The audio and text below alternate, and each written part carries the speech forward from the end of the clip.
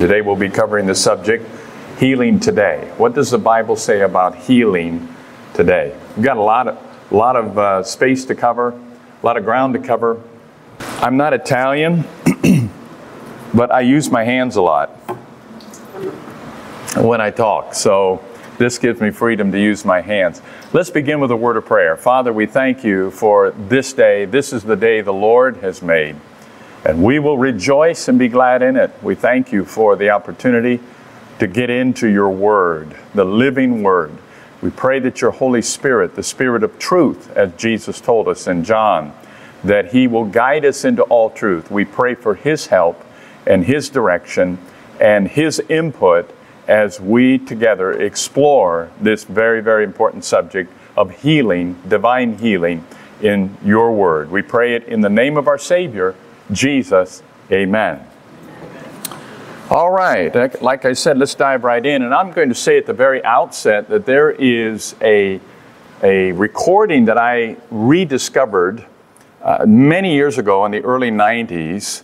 I was wrestling with some of the principles that we're going to talk about.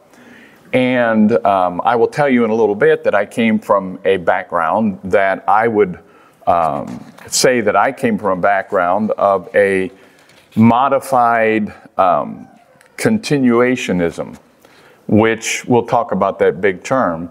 And I think perhaps probably if you have an evangelical church background, you may find that you came in or do come from that background as well. But I was wrestling with the healing and of God. I believed that he could heal, but I was wrestling as to the subject of healing in today as in context as it took place in the book of Acts and in the Bible. Was there a difference?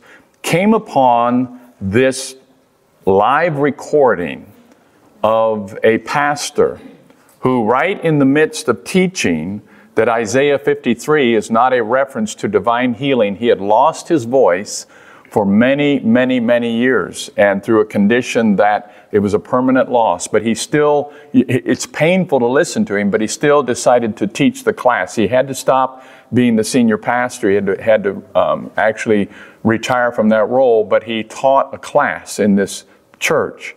Right while he's talking, and I have the recording, and we'll somehow set it up, and I'll coordinate with Aaron. Not today, don't panic, but I'll set it up with Aaron.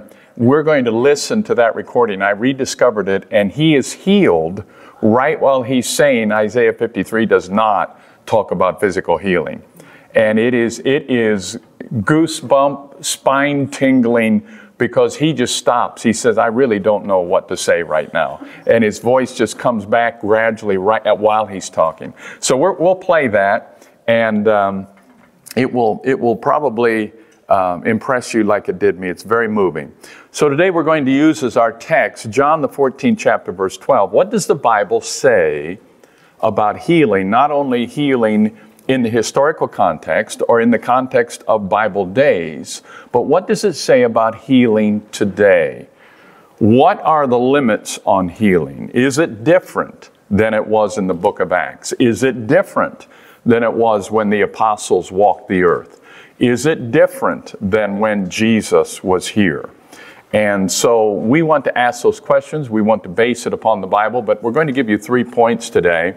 And we're going to use John 14th chapter, verse 12. Jesus is saying, very truly, I tell you, whoever believes in me will do the works I have been doing, and they will do even greater things than these, because I am going to the Father. Now that is a challenging verse. I mean, that is a verse that just like the whole world and everything that's in it. Doing greater works than Jesus, I'd be happy to do the works of Jesus. But he says, here we will get into it a little bit later. Notice that he uses the word whoever. And in the Greek, the word whoever means whoever.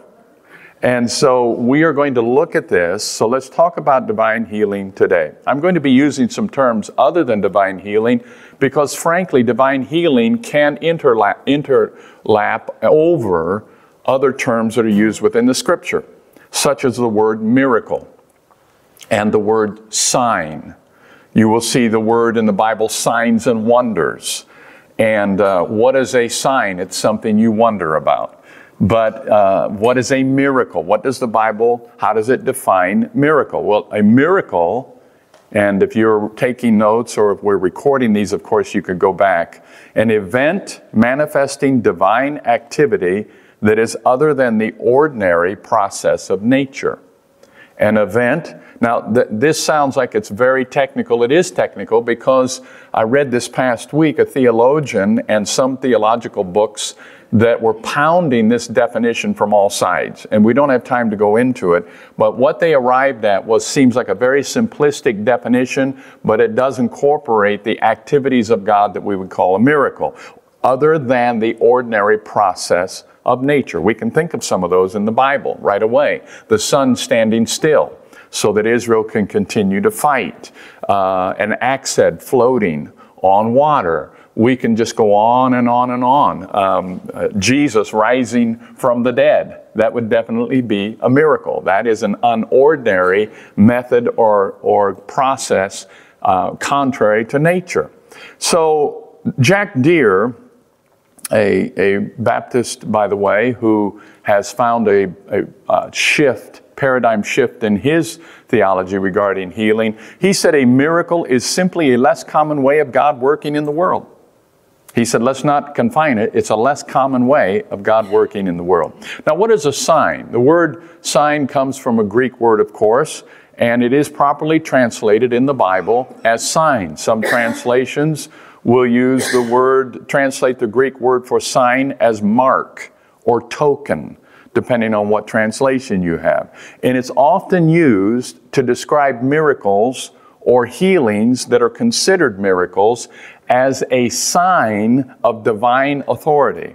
Another way we could define the word sign, or when we see a sign, or the purpose of signs, is like red flashing lights to us, God at work.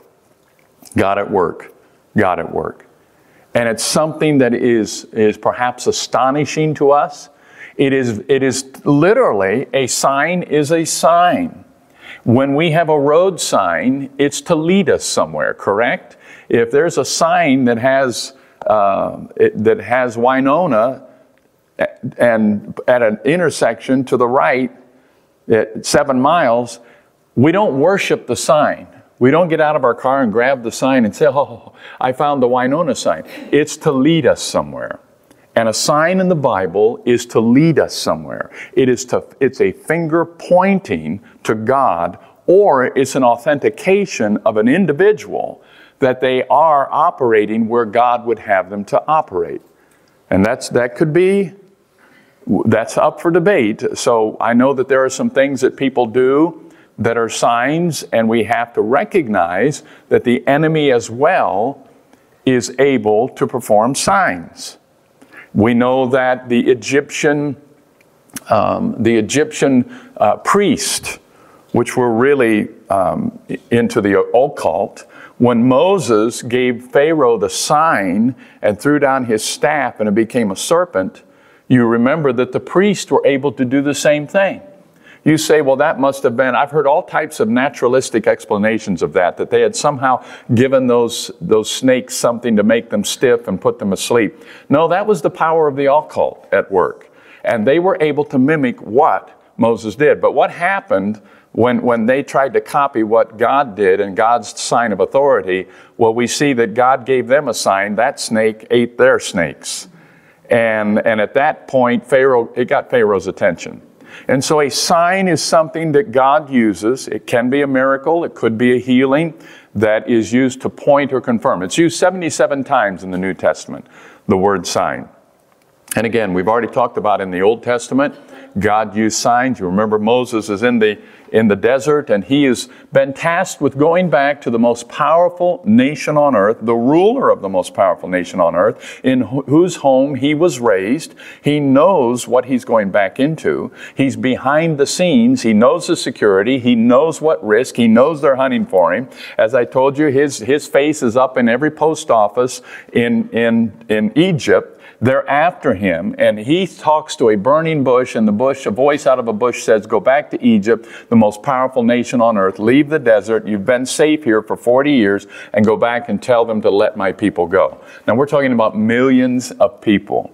We're talking about going to a nation and telling them to release all of the labor that is helping to build everything that nation is based upon, destroying their economic foundation. He's going back to demand that. And he says, okay, I need some type of proof. How will I show them? And God tells him to take the staff and to do certain things with it.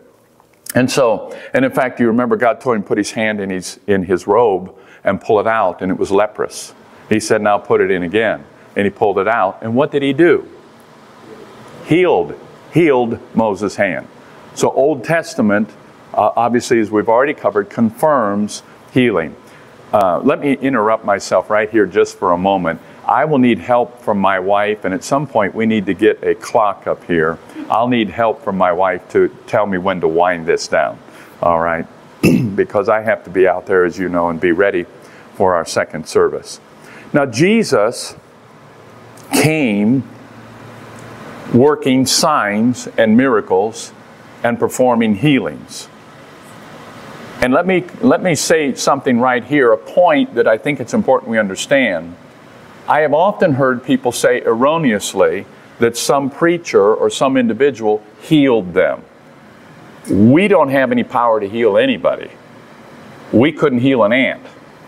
And so we don't have the power to heal anyone. God heals. Only Jesus could claim the power to be the source of healing. So Jesus has the rough job of confirming and authenticating that he is the one sent from the Father, that he is the Messiah. And to do that, he comes, a rabbi was tasked in those days with not only verbal instruction and teaching, but also demonstration. The proof of a rabbi was not just verbal instruction, but demonstration. So Jesus came both speaking and doing. And he came confirming. Now, we see in John 10:38. Listen to what Jesus said. Now, you remember the Jewish people of that day, particularly the religious leaders, he was a threat. He was a threat to them. Again, he was shaking the foundation of their religious structure that had been in place since millennia. He was saying things that were considered blasphemous. And Jesus had to continually go back and forth with them. They were nipping at his heels everywhere he went, and they're arguing with him. And Jesus says this, but if I do them, and he's talking about signs and wonders, but if I do them, even though you do not believe me, believe the works. There's that sign. That you may know and understand that the Father is in me and I am in the Father. So Jesus clearly points to the fact that the purpose of his works were to act as signs confirming that he is who he said he is. I will interject this very quickly. As we get into this a little deeper, let me interject this just for you to chew on. Some people say, well, they needed to know that Jesus was the Son of God in that day. Ladies and gentlemen, has there been any day or any generation that needs to know more than today's that Jesus is the Son of God? Is there any generation that needs to know that he is authentically who he says he is, that he is who we say he is? That is today. We're living in that day. So let's talk about the opposing views on divine healing. Opposing views of divine healing today.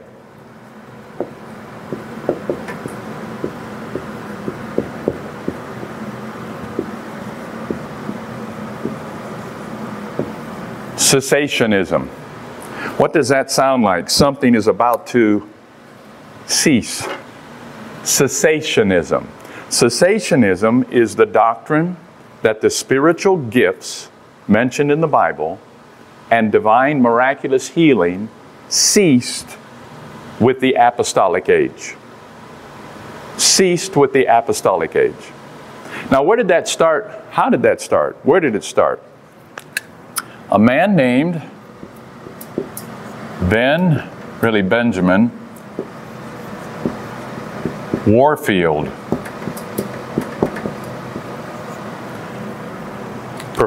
theological professor in Princeton, wrote a book in 1918 entitled Miracles, Yesterday and Today, Real and Counterfeit. And in it, he concluded, and I quote, "The power of working of miracles was not extended beyond the disciples among whom the apostles conferred it by imposition of their hands." Let's put that in everyday language. Benjamin Warfield summarized his conclusion from studying that day, and we'll talk about how he came to this conclusion. Studying the Bible, he said, divine miracles and divine healing stopped after those individuals that the apostles laid hands on, and they passed on the power to heal to them. After that last person died, miracles, in all intents and purposes, stopped. And that's called cessationism. Thomas Jefferson, to a certain degree, although he was a deist, and we'll not get into that, Thomas Jefferson was a deist, Benjamin Franklin was a deist. They believed that God set the world in motion almost like a clock, and then he took his hands off. And Thomas Jefferson literally cut out every section. There's the Jefferson Bible, and he cut out every section in the Bible that had any reference to anything supernatural. And so cessationism, Benjamin Warfield would not cut it out of the Bible. He would simply place it into a certain time frame and say, this did happen, but it happens no more. Now, there's one verse, going back to his theory.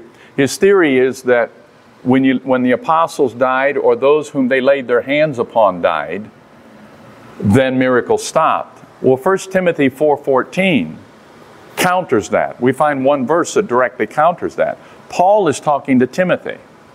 1 Timothy 4:14, he says, do not neglect the gift, that's charismata, the gift, charisma.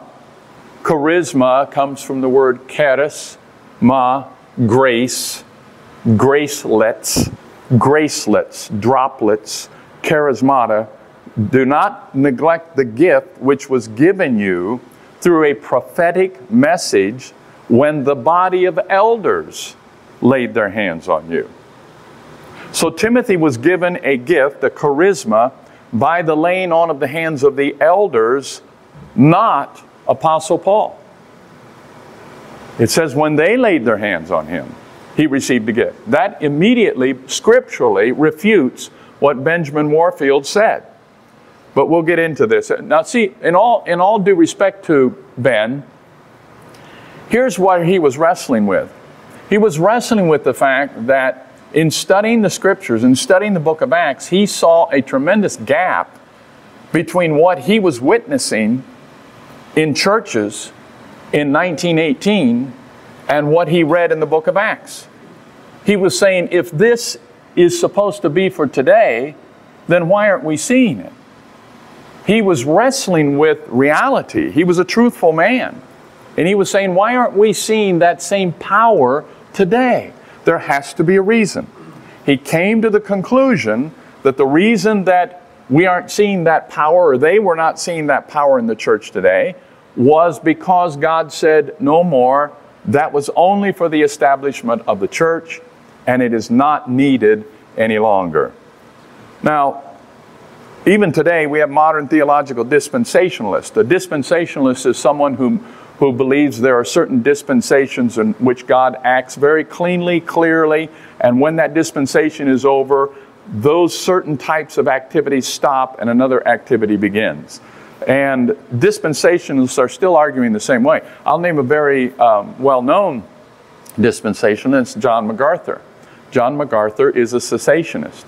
He does not believe that miracles happen today to the same level as they did in the Bible. He believes, as Benjamin Warfield, in that same manner. Now, he's modified it a little bit in that he has named 3 definitive periods, and I'll not get into that, when miracles took place in the Bible. However, another definitive study of the Bible performed by a seminary professor, and I have the list of these scriptures, shows over 110 scriptures that record supernatural miracles outside of these three periods that MacArthur claims in which only miracles took place. 110 scriptures that record miracles and supernatural works. And so you see this tension that's going on here between very sincere, intelligent, trained, God-loving, Christ-following teachers and preachers and individuals who are part of the Church of Jesus Christ. So let's get into the second stance, doctrinal stance. And by the way, we must be careful. You remember I said that Benjamin Warfield used Scripture to back his own personal experience. And you remember the laws of hermeneutics, we cannot use personal experience to form a doctrine of Bible or interpret the Bible. We have to use the Bible to interpret the Bible, even though our experience may differ from what the Bible says. We don't force the Bible into our experience. We allow our experience to have to move into the realm of what the Bible says. Does that make sense? So let's go to the second one. How much time do I have?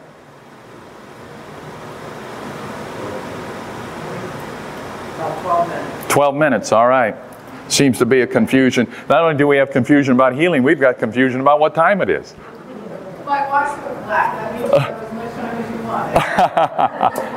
want. That's a sign.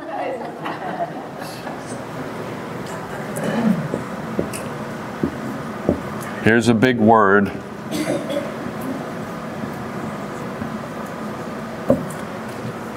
Continuationism. What does that sound like? The other one's cessationism or cessationist. Continuationism means that what happened in the Bible, except in specific events, in the New Testament, the doctrine that the gifts of the Holy Spirit and healing have continued to the present day.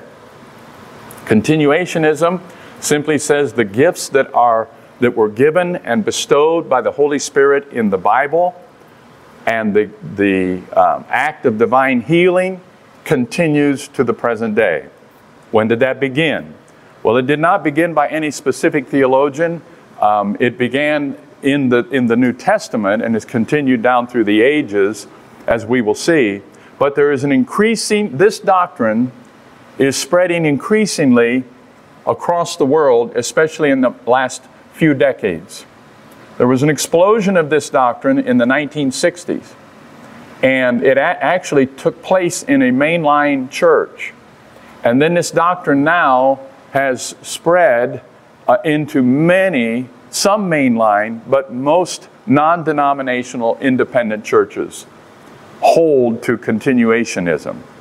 They believe, it's again a simple belief, that the gifts that were given and bestowed in the Bible, that are mentioned in the Scripture in several places, those gifts have not ceased, but they continue today. The divine healing has not ceased, it continues today. Now, I can see again, or I can almost hear the gears turning in your brain saying, I can hear almost verbally, almost audibly, I can hear, what about, what about, what about, what about? And so we're going to get to those what abouts, and that's where we're going to get down into the nitty-gritty here in the future. The last is a class that I have actually created. The last doctrinal stance is what I call modified cessationism, or you could call it modified continuationism. Now there's a big term simply saying this. A great number of evangelical churches hold to a modified view of those two that I just gave to you. That they hold to the view that certain gifts ceased and certain gifts continued. And those certain gifts would be gifts such as prophecy, speaking in tongues. Those stopped. But other gifts that the Bible mentions, such as teaching, the gift of teaching, the gift of administration, the gift of helps, on and on we go, they teach that those continue, that there is such a thing. as the gift of teaching, but there is not such a thing as the gift of prophecy. Let me insert this very quickly. The difficulty we have with that is that we have no specific scriptures that tell us that those gifts have stopped. We have no scripture we can point to that says this stance is correct, that's no longer operating. And so we need to consider this. Now, actually the background that I was raised in and that I come from held that view. The modified cessation continuationism. And I could name some denominations that you come from, some of you, that also hold that same view. They believe the gift of healing stopped being given to the church by God sometime in the late 1st century AD, like Benjamin Warfield, at the death of the last apostle or the individual upon whom they had laid their hands. And they connect that often with the establishment of the canon of scriptures. How do I know that? I used to teach this. I used to teach it where I went. I used to preach this. I was in debates about this with those who held the continuationism view, and I was a modified continuationist. And I would argue those points and talk about the abuses of that. So we need to recognize, however, I still believed, and we still believed in healing. So those who hold this view still believe God can perform miracles. However, it's occasional now, because God can do anything. And so they would never say that God can't heal someone. They would never say that God can't perform a miracle. They would just say it's different than it was in the Bible, that it's not the same. All right, you with me so far?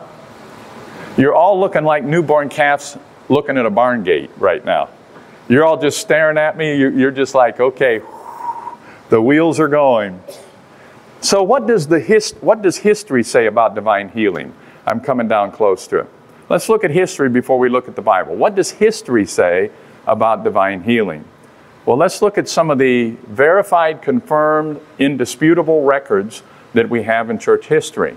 After the death of the last apostle, after the death of the last individual upon the apostles would have laid hands, we have individuals like Augustine in his book, The City of God.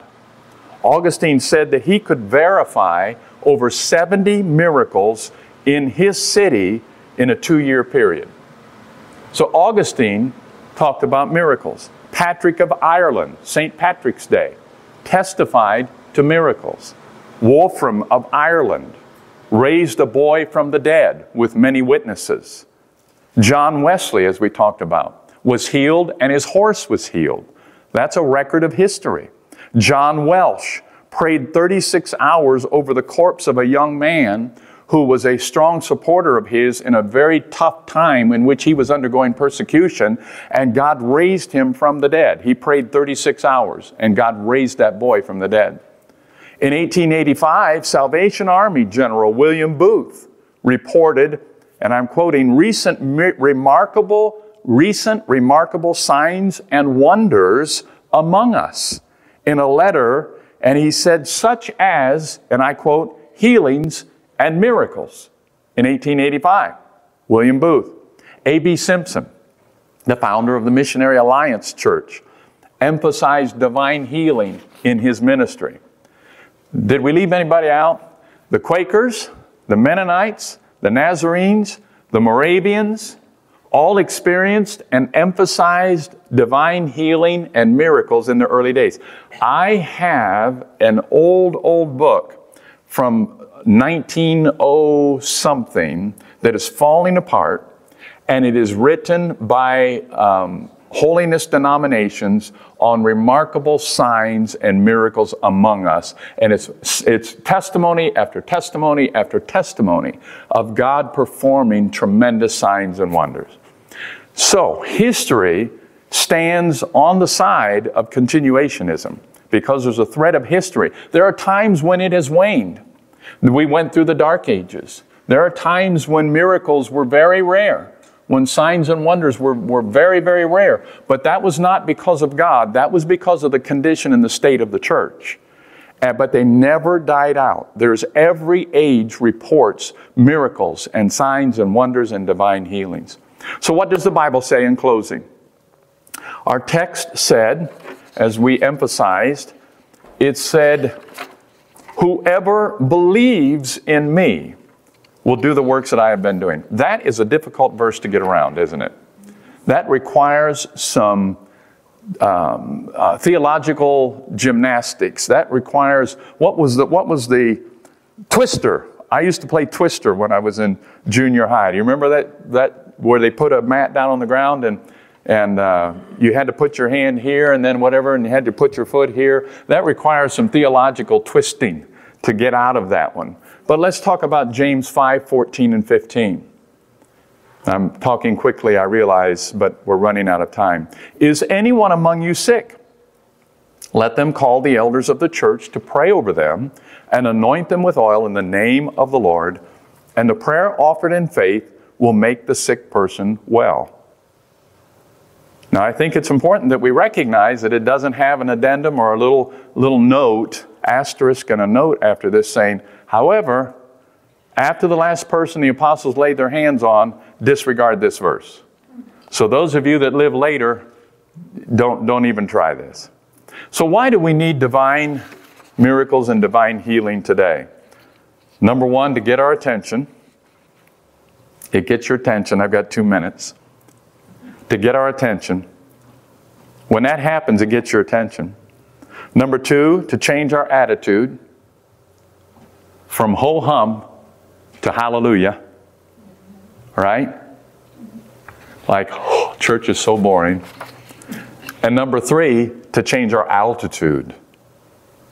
To cause the church to lift its eyes up and say, there's more than what we're experiencing. And so we need to stretch for that. So in closing, I'll give you I'm going to give you why don't some Christians, or why do not some Christians believe in divine healing? And we're going to be talking about some of these. Number one, personal experience. The number one reason Christians admit they don't believe in divine healing or the gifts today is because of some type of personal experience they've had or not had. Personal experience. I haven't seen it.